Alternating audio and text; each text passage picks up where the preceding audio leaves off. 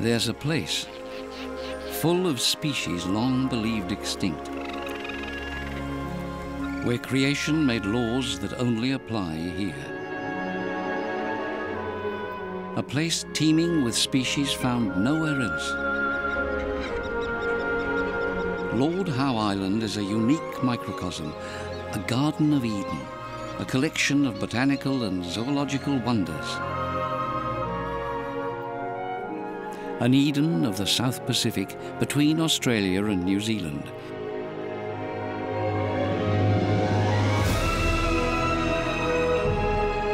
It rises from the deep thousands of meters down. Created by a whim of nature, it is fragile and endangered. Only man can secure its future.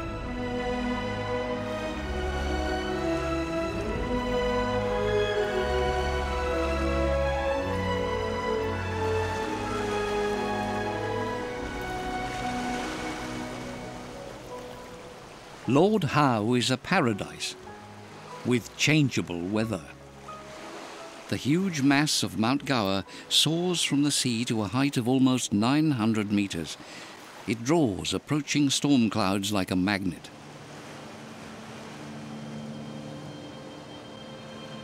"700 kilometers off the coast of New South Wales, the weather can change from one moment to the next.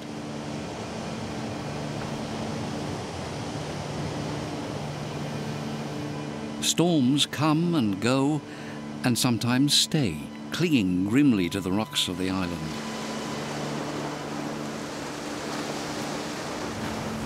Even underwater, they feel the swell.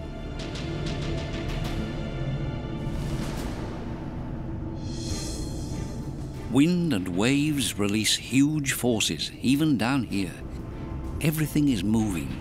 The sea creatures seek shelter. Any fish that can finds a nook or cranny.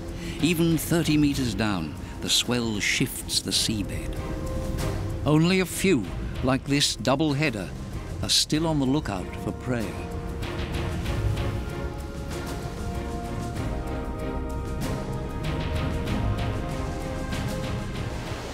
The storm seems undecided as to whether to break in full force. Suddenly the clouds part and the sun breaks through. But the strong winds have damaged the white tern colony. Helpless, the parent birds flutter over their nesting places. This 3-week-old chick is fighting for its life. It might survive the 4-meter fall, but on the ground its chances would be slim. White terns do not build nests. On the bare branches, their eggs and young are at the mercy of the elements. Whenever there's a storm, Ian Hutton is out in it. Nothing will keep him at home, because he knows that his white terns, his children, need his help. The birds of Lord Howe Island are what gives Ian's life meaning. They're why he left the comforts of life on the mainland 25 years ago. The mother has returned with food for her young. She watches the interfering stranger suspiciously. But Ian knows the parents won't reject the baby, even though he has touched it. The mother approaches carefully, and as soon as the chick smells the fish, it forgets its fear and the storm.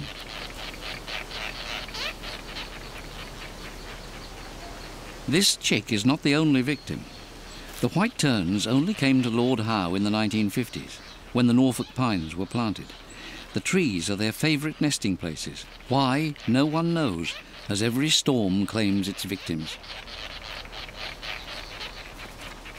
Seeking shelter, fallen birds move further and further away from their parents. Knowing that the fallen baby birds will not survive unaided, Ian takes them to the Wilson family to be looked after until they're ready to fly.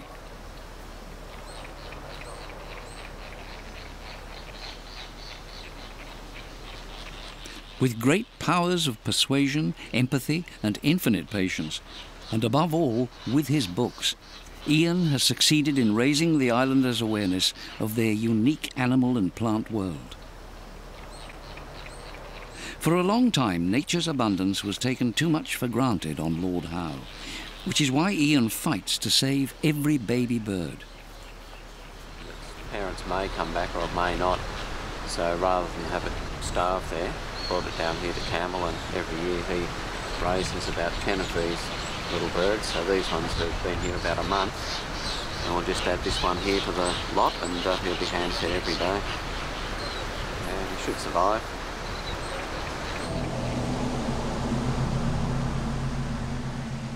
The weather is changing again. The wind is now buffeting the island at more than 80 kilometres an hour. Birds that haven't found shelter must be careful.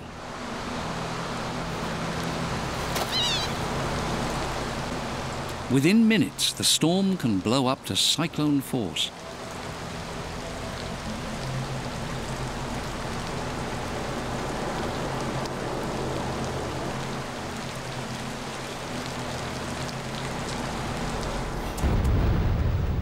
In the sea, too, the storm is raging. A sea urchin is dislodged by the strong swell. The doubleheader picks up the tumbling movement.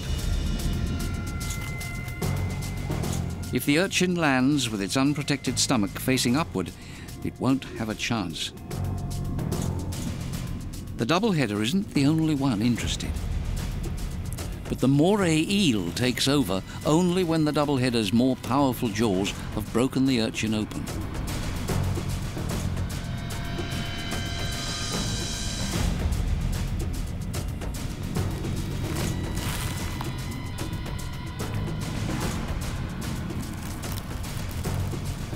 The brightly coloured coral fish are scavengers. They too want their share.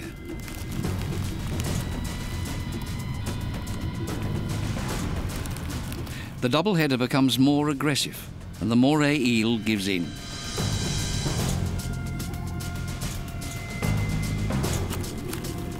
In less than a minute, it's all over. All that remains is a hollowed-out skeleton.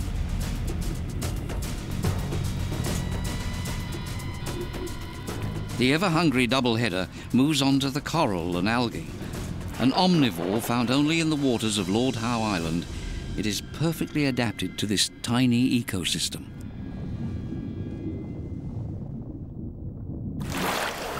The feast is soon over, and so is the storm.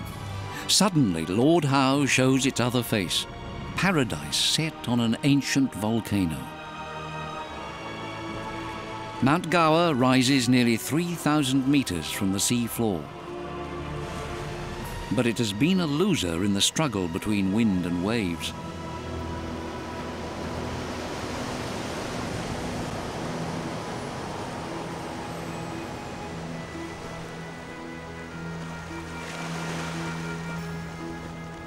What you see today is only a fraction of what was once a huge island.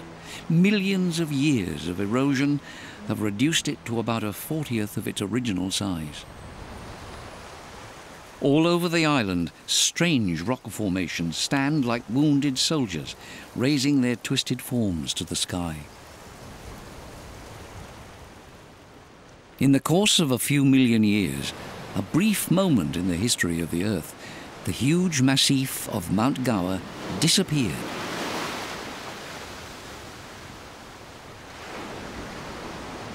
But the disappearance of the massif left behind a unique habitat on the mountain plateau. A fairy tale forest, a magic garden cut off from the Earth's history. Over 100 plant species are found only in this lonely forest. The rare flightless woodhen survives only here, and this is where 20,000 Providence petrels gather for their annual mating ritual. As a World Heritage Site, Lord Howe Island enjoys unique protection. Just 400 islanders live here, mostly descendants of the first 5 families who settled on the island 150 years ago. And there are the tourists, limited by agreement with UNESCO to a maximum of 400 per day. Both man and nature seem to have withdrawn from the outside world. Other rules apply here. It's one of the few places in Australia where children can still go to school barefoot. The children also design the island's phone book, and every islander's nickname is included. Everything has its own rhythm. Lord Howe time.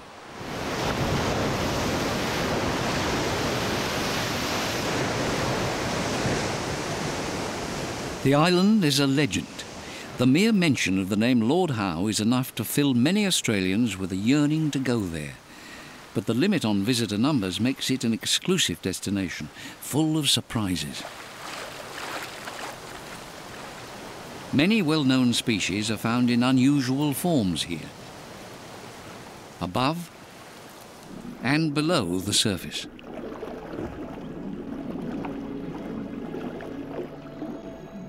Here you enter a strange world. The clownfish, star of Finding Nemo, is usually orange and white. Here there is a different species. The Lord Howe clownfish is black and white. This looks like a perfectly normal coral reef. But coral reefs are not usually found this far south. It's too cold. Even so, countless tropical species live among the strange structures that ring the island.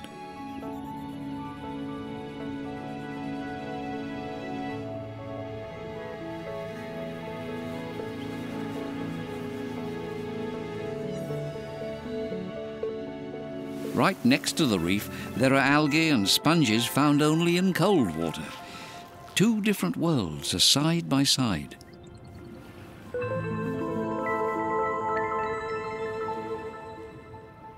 Several currents from the South Pole and the equator ensure that two completely different habitats meet off Lord Howe, tropical and cold waters.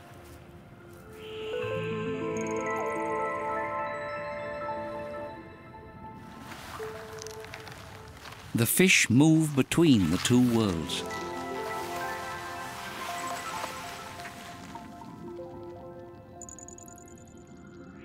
Species that normally never meet come face to face on the southernmost coral reef in the world.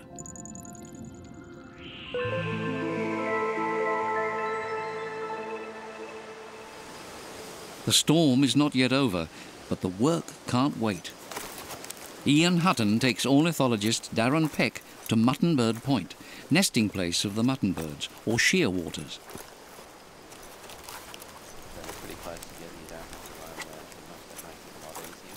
Well hidden under the long grass on the cliff, the chicks await the return of their parents. Darren is one of many researchers who keep coming back to study the island's unique bird life. 38.7. Ian's help is essential. On their own, strangers would take days to find the birds.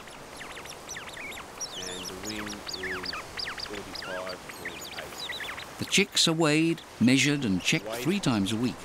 Their growth is monitored because shearwater numbers are declining.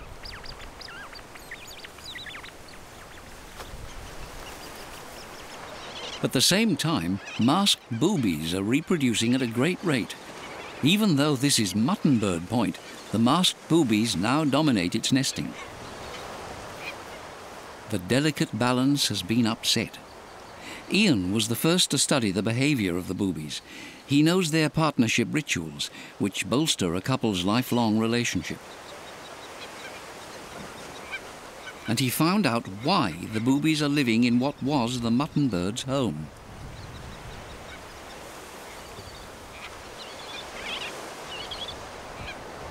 An apparently insignificant human action has destroyed the habitat of one of these species. This native grass was growing all over Muttonbird Point until 1948 when somebody planted kikuyu grass, and that spread over most of the point, which has benefited the masked booby. They can nest on it more densely, but the poor shearwaters that used to nest here, they can't nest here anymore because the kikuyu, the introduced grass, that chokes their burrows.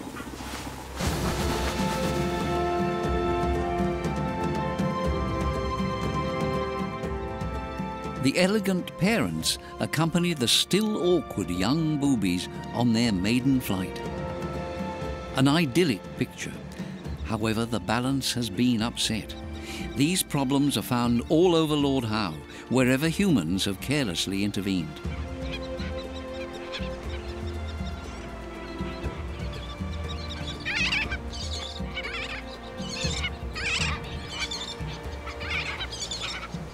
Lord Howe Island was discovered in 1788. 40 years later, 5 families gradually settled here. Their persistence on their isolated island is amazing. In the early decades, they often went hungry. To this day, their descendants determine the island's fate and defend it against newcomers. Until the mid-1970s, there was little contact with the outside world. They often had to wait weeks for the supply ship. Despite aircraft and telecommunications, the fear of being cut off still lingers. So the islanders have bought a cargo ship. It comes every 2 weeks, bringing food ordered by phone from supermarkets on the mainland. From cement mixers to desks, cars to pencils, virtually everything on Lord Howe Island comes on this ship.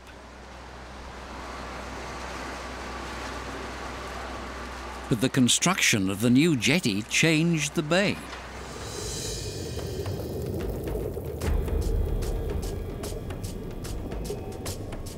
The wooden piles have attracted giant shoals of catfish. Shoals provide safety in numbers against predators. And the jetty has brought plenty of predators too.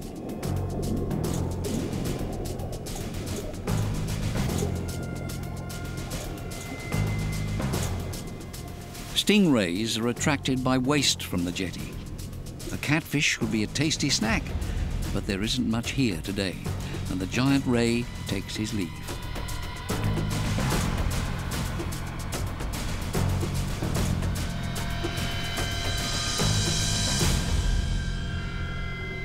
Most people don't notice the changes underwater. Who knows what shellfish, seaweed or plankton have come to the island via the hull of the supply ship? Any contact with the outside world could lead to the collapse of the island's fragile ecosystem. Visitors above the water are much easier to identify. In 1918, a stowaway came to Lord Howe Island.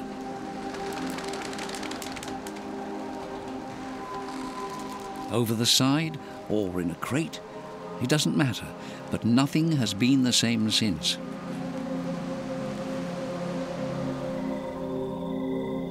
Within a few years, 9 bird species had disappeared. Humans played a part in it too. They had no idea that the birds were just the first to leave the island forever.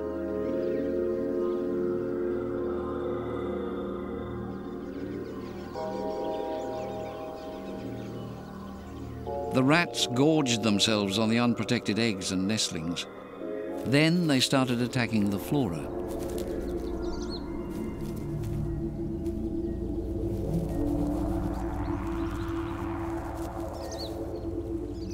Their favourite food was the fruit of the Kentia palm. The failure to deal with the intruder became such a problem that the islanders' livelihood was at stake. Dean Hiscox is a fisherman, diving instructor and national park ranger. In the season, he's also a Kentia harvester, the toughest job on the island. At up to $1,600 a day, it's also the best paid. But after 3 days of shinning up and down trees, Ocker, as he's known, needs at least 3 days rest. The Kentia palm was once unique to the island, and it's still vital to the island's economy. From Lord Howe Island, the palm has gone to living rooms all over the world. Small Kentia palms are popular pot plants. If it weren't for the palm exports, many islanders would have to leave.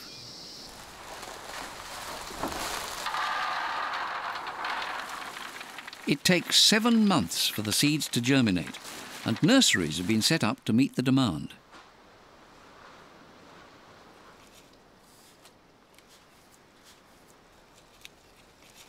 Annette Thompson works in one. Under her supervision, 600,000 seeds a year are planted here. They are nurtured in special germ-free soil. In the greenhouses, protected from rats and other pests, 90% of the seeds germinate. But until then, Annette has to keep a constant eye on the tiny seeds. When the seedlings are the right size to be shipped, it has to be done quickly. They arrive in greenhouses in Europe and the United States within 48 hours, either to be sold or to be further grown.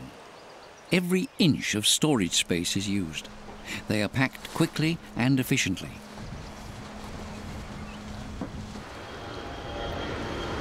It's only when the plane leaves that Lord Howe time takes over again.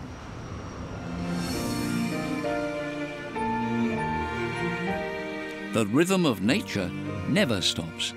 On Mount Eliza, the red-tailed tropic birds are starting their courtship flights.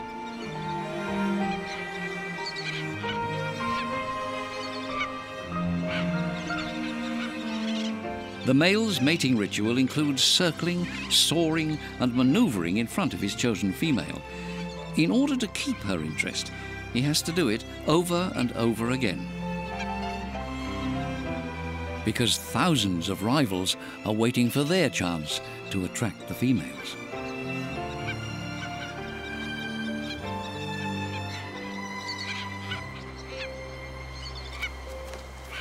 Tropic birds breed in greater numbers on Lord Howe than anywhere else. Yet it's still hard for Ian to get a photo. The nests are hidden in inaccessible niches in the cliffs. The larger the chicks are, the more aggressively they beg for food. The birds, so elegant when they fly, are clumsy when they walk. The walk from the nest is a balancing act. Every view on Lord Howe Island is of a different bird territory. Every bird species has its own territory, but they all compete for food. That is where specialisation comes in. At low tide, when parts of the sea floor are exposed, the beach teems with small, agile birds. There's plenty of food here. The ruddy turnstones have evolved their own feeding techniques and are very successful.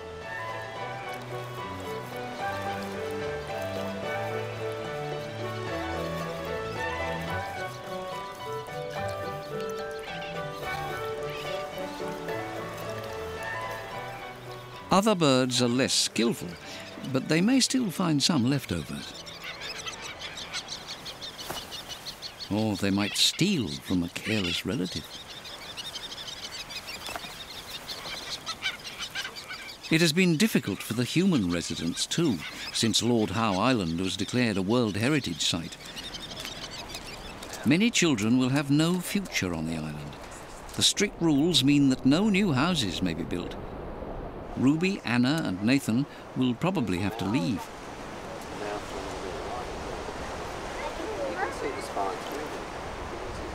Ian is fighting for these children. He often goes to the reef with them at low tide. He wants to help them understand what conservation means and make them enthusiastic about it. Oh, what's there? A baby sea urchin. No, This one? a very small one. By touching and feeling things, the children learn to understand the natural wonders of their island home. So, wait.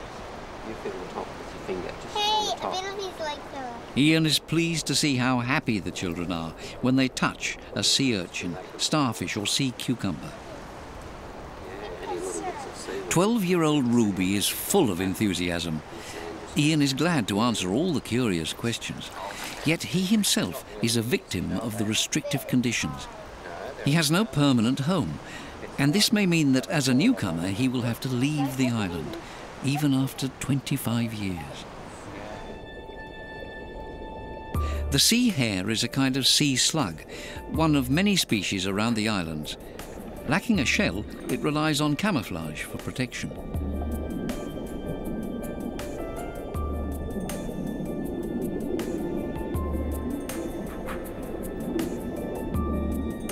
The Spanish dancer, a 20-centimetre sea snail, has another strategy.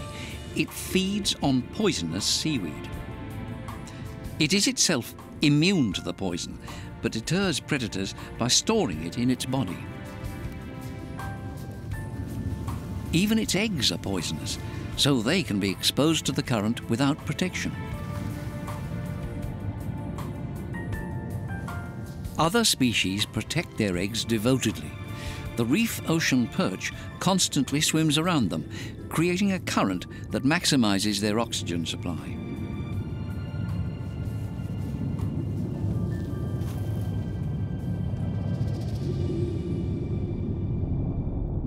It isn't easy for the corals to survive in the world's southernmost reef.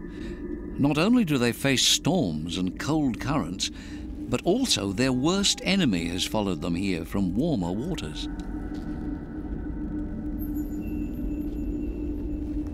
The crown of thorns starfish creeps from coral to coral. When it comes to a polyp, its stomach puffs out through its mouth, covers the polyp, and begins to eat it alive. All it leaves behind is the bleached limestone skeleton of the victim. Large numbers of crown-of-thorns starfish have been turning up in recent years. Is this also because of human activity above and beneath the water? The flowers also provide plenty of puzzles for scientists. At first sight, Lord Howe is a sea of flowers, but there are drawbacks. Most of the flowers are introduced varieties that are driving the native flowers out. Ian Hutton is fighting on this front too. The island has 348 human residents and about 220 introduced species. Of those, 17 are weeds that spread rapidly, crowding out all the other plants. God, it's up. Ian mobilises tourists for his campaigns. They sacrifice their holiday for this paradise at the end of the earth. And it is working. The flora and fauna on the tiny islands around Lord Howe have not been affected. The islands are still a refuge for rare and exotic creatures. The black Lord Howe cockroach was perfectly adapted until the island was invaded by rats and humans. Over time, it had lost its wings and its legs evolved into stumps. Its body shape became rounder and more solid, in contrast to that of its unpopular relative, the domestic cockroach. With no predators, it had no need to run away. Well camouflaged, the Lord Howe gecko awaits its prey. He isn't interested in cockroaches. He'll find smaller, tastier insects in the undergrowth.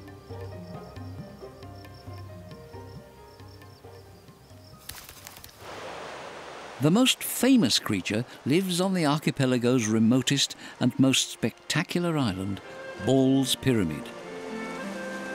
It stands 551 metres above the sea.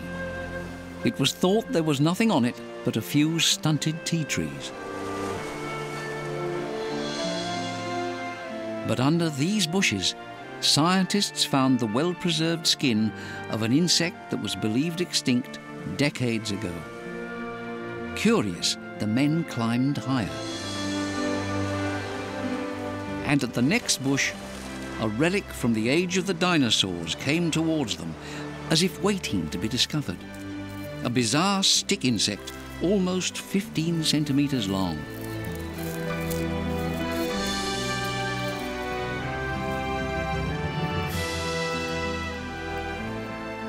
This could only happen on Lord Howe. Just 24 of the insects were found. Scientists captured 2 breeding pairs and began an elaborate breeding program, although no one knew what the insect ate or when it mated. Their numbers have now almost trebled. And the scientists can now tell the male from the female.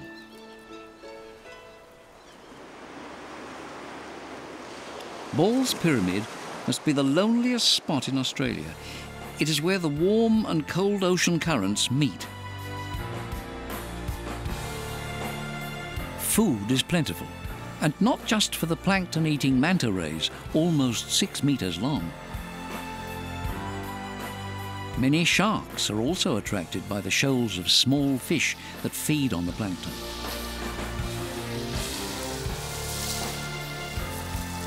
The sharks are always on the prowl. Small fish gather in elegant formations, seeking refuge in the crowd.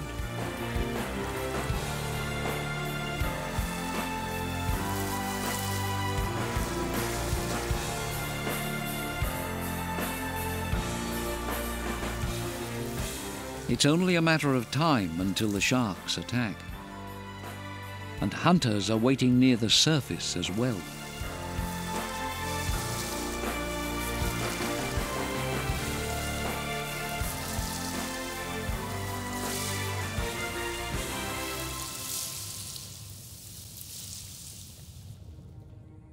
The strong currents have created a complex system of underwater caverns, huge labyrinths where the sea has created a new habitat.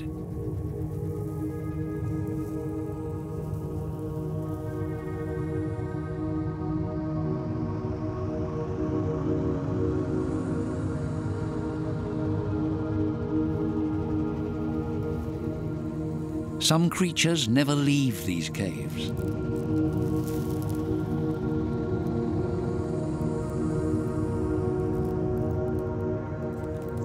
Others hide in holes and only venture out to mate or to feed at night.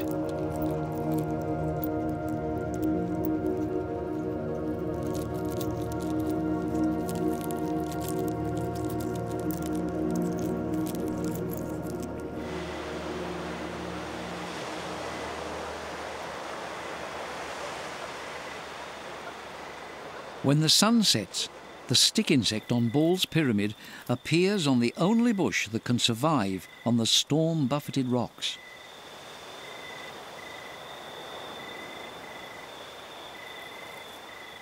It only eats the leaves of this bush. And, of course, this is a special variety of tea tree that only grows in the Lord Howe archipelago.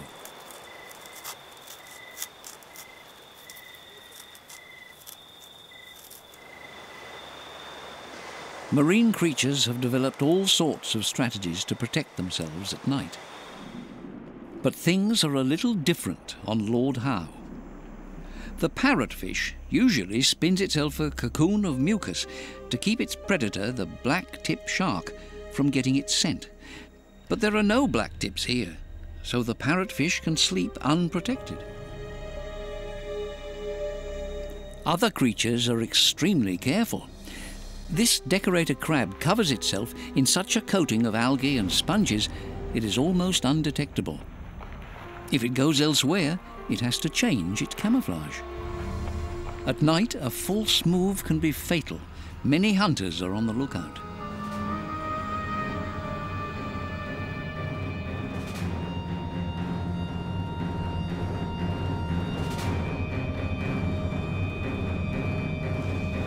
The lionfish spreads its poisonous spines while it waits to snap up its prey.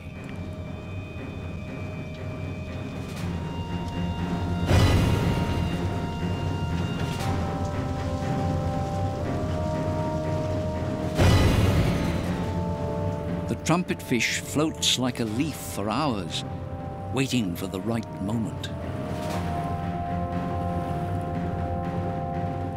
The frogfish is perfectly camouflaged. A poor swimmer, it melts into its surroundings. Then it crawls along the seabed on fins like tiny feet.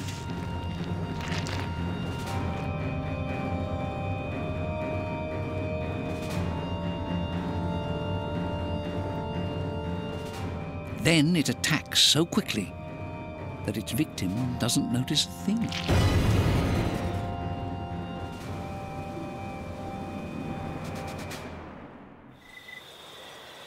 But something unusual is happening on this March night. A new cry pierces the darkness. At twilight, the first Providence petrels land on the Mount Gower Plateau. They have flown tens of thousands of kilometres. This is their only nesting place in the world. Right away, they start building their nests. The weather on Lord Howe forces them to. Only nesting places on small hills are safe. The frequent rain regularly floods the caves lower down and would endanger the chicks. Once claimed, the nest is defended against all comers, even if there's not yet any mate.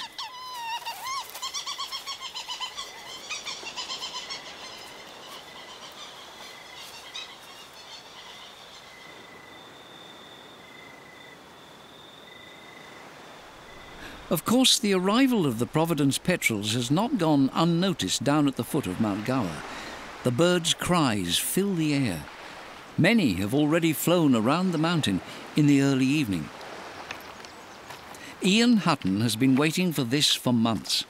At first light, he sets out on the 4-hour climb up Mount Gower.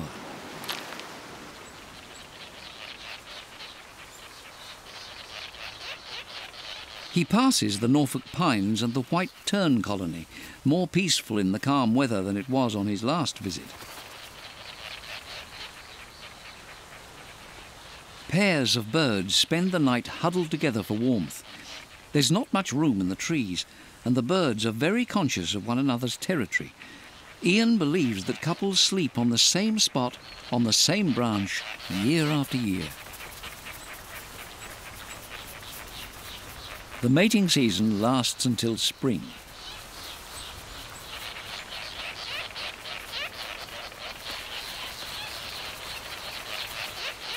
Lord Howe is now a paradise for the white tern, a species increasingly endangered worldwide. There are now more than 200 breeding pairs, and all of them have to find shelter in the few Norfolk pines. Like this one, white terns are quite willing to take advantage of any finds on the beach, but usually they catch and eat their prey on the wing, far out over the sea. The rest of the colony is still setting out for the daily hunt. After half an hour, Ian reaches the woods at the base of Mount Gower. Almost straight away, he hears a sound unique to Lord Howe Island. A step, a breaking branch, and the wood hen is alert. Unlike most birds, the wood hen reacts to a disturbance by defending its territory, even against Ian. The greater the noise, the more determined the wood hen becomes. Like so many island birds, the wood hen has lost the ability to fly. A bird that doesn't fly doesn't have to eat so much. A sensible strategy in an environment without predators. But it also made them an easy catch for the first settlers, for whom the wood hens were a delicacy. The settlers' cats, dogs and pigs made short work of the eggs and chicks. Barely 30 birds survived, all of them on the Mount Gower Plateau. Then came the world's most successful reproduction program. First, 3 pairs were bred in captivity. The eggs were hatched and the fledglings were released. Rangers laid poisoned rat traps to protect the eggs and chicks. Now there are almost 300 birds, and they are carefully monitored. Every autumn, the rangers set out with huge nets and special whistles that imitate the territorial call of a wood hen. They are counting the wood hen stocks.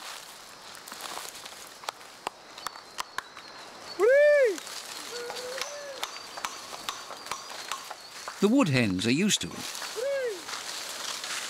But that doesn't mean they like it. They've grown shy.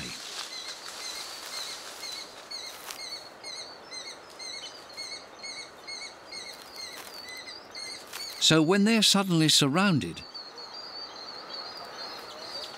things have to go very quickly.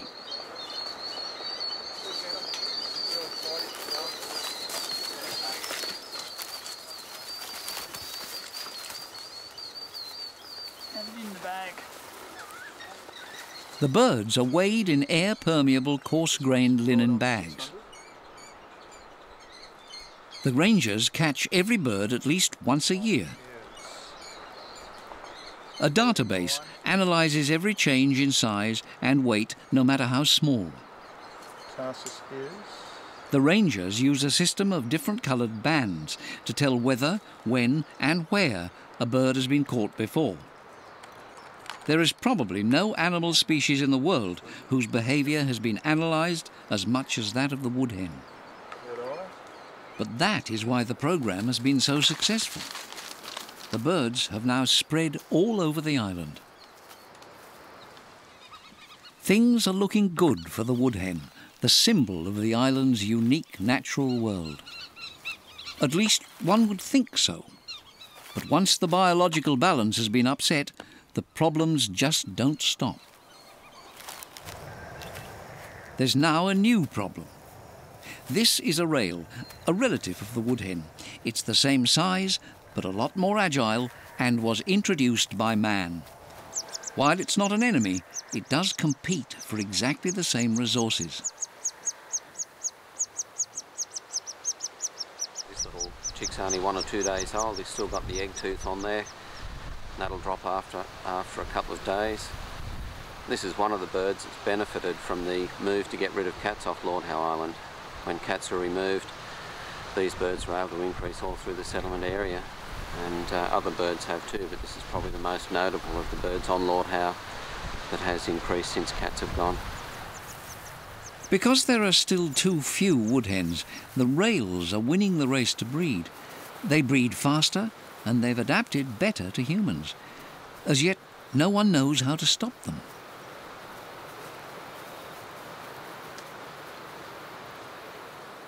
Ian can't miss the chance to photograph this spider. After 25 years of research, he's still surprised at the diversity of species on the island.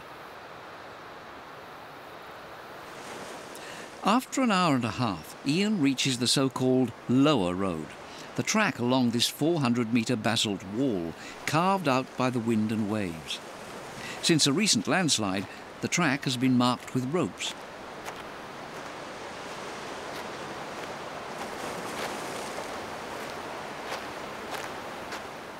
The rock is slippery.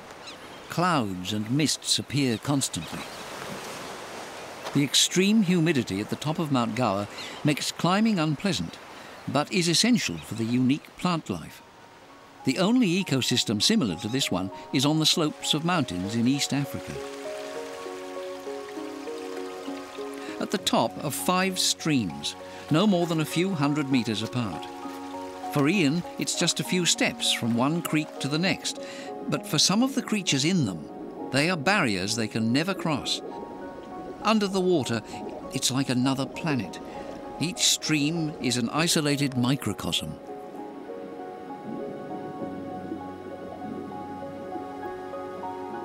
Each stream has its own species of snail. They will never meet their neighbours in the next pool.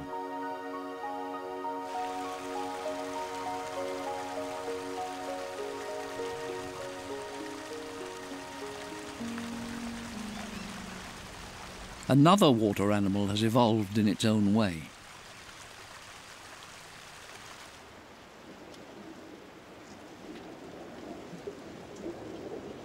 The caddisflies move between worlds. Only their larvae live underwater. They leave the water to mate. They have now spread all over the mountain. The larvae live on the leaves that drop from the primeval forest.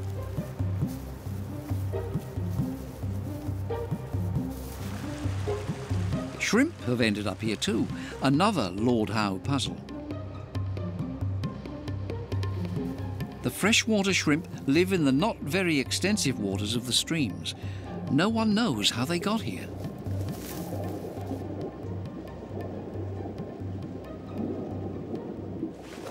Eels have made their way up here as well. They work their way up the mountain streams from the sea. If necessary, they can even cover short distances on land. Up here, 600 metres above sea level, they face no predators and there is an unlimited supply of food.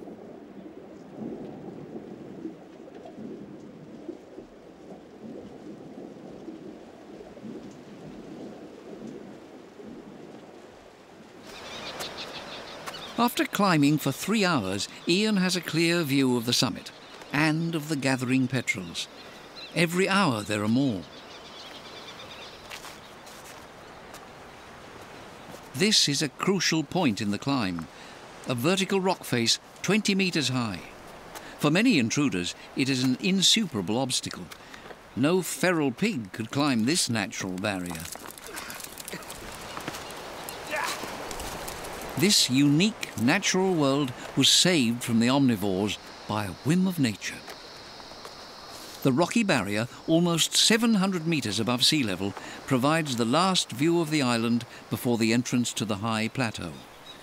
Here the terrain is suddenly flatter. Ian has reached the first of the 4 plateau levels. The further he goes, the more the vegetation changes.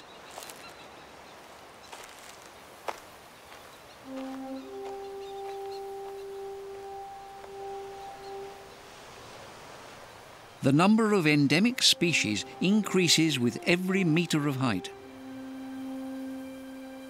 40% of the plant varieties on the plateau only grow here, on an area the size of 35 football fields. If these plants were dug up and taken down to sea level, they would die in a few days. They have survived in the humidity for thousands of years, each with its own strategies.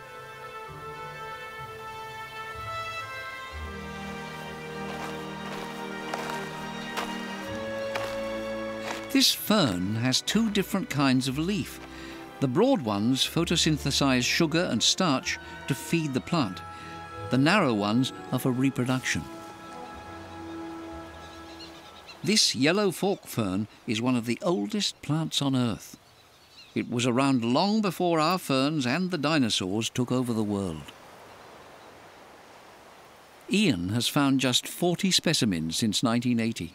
He now records GPS data for every new discovery so that he can monitor their growth.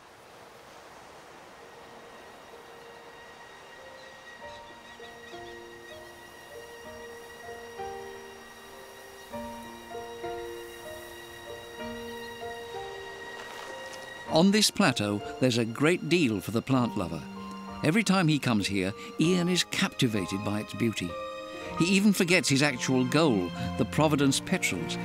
In the magic world of the peak, it's easy to forget about time and objectives.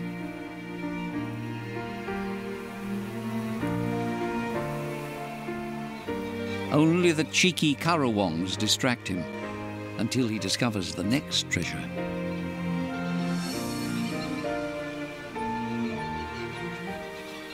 This is one of the beautiful mosses on the top of Mount Gower. There's 105 moss species up here because of the cloud forest and the constant high humidity. And this group of mosses, the Dawsonia group, they're amongst the tallest mosses in the world. It certainly is the largest moss here on Howe Island.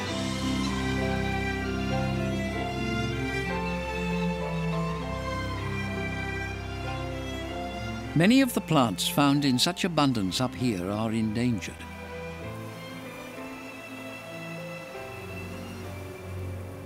The small mountain palm only grows here.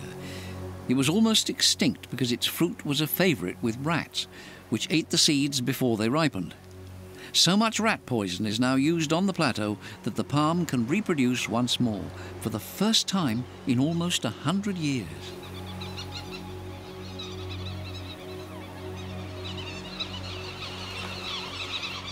The screeching is getting louder. In the afternoon, the Providence petrels return from their sea hunt. From their thicket hideouts, they express their indignation at the presence of a human interloper.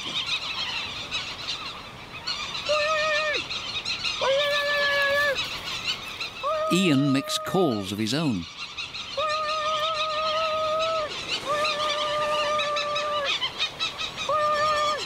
The noise makes the petrels inquisitive. They aren't at all fearful. Ian's first calls bring them out to investigate. What you doing? There's no one up here. More and more birds come out, and a unique spectacle begins.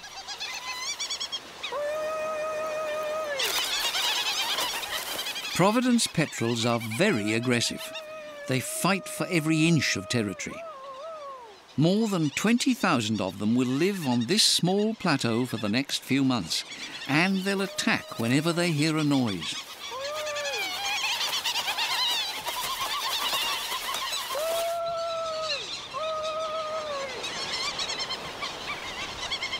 Sometimes Ian thinks he hears a different cry, a special pitch, or that he sees other plumage colours.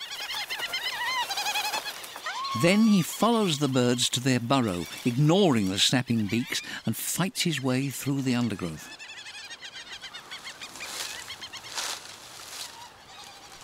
He is looking for the legendary Kermandek, another species of petrel that was killed off by rats years ago. Could there be a few left? Despite all the studies, have some survived somewhere in the masses of other species? Ian dreams of rediscovering them. It would be another chapter in his book of natural wonders on Lord Howe Island.